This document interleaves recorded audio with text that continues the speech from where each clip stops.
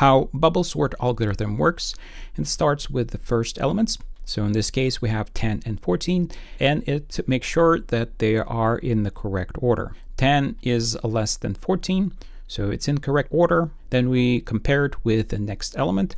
So 14 compared to 9 is not in the correct order. So we store 14 in a temporary location and put 9 in its place. Then we put 14 in the 9th place. And now 9 and 14 are in the correct order.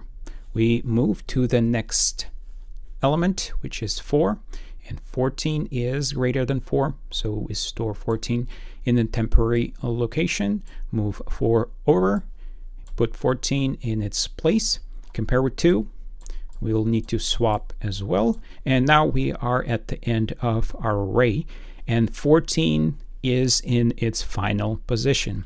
Now we need to repeat this process again to sort the other numbers as well. So let's start at 10 and 9. That's wrong order, so we swap those.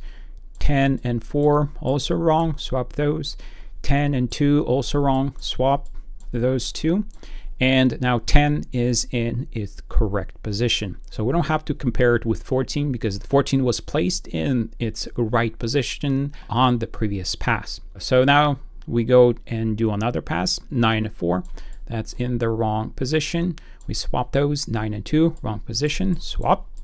Now 9 is in its final position. And the last two elements that we have is 4 and 2. So they need to be swapped.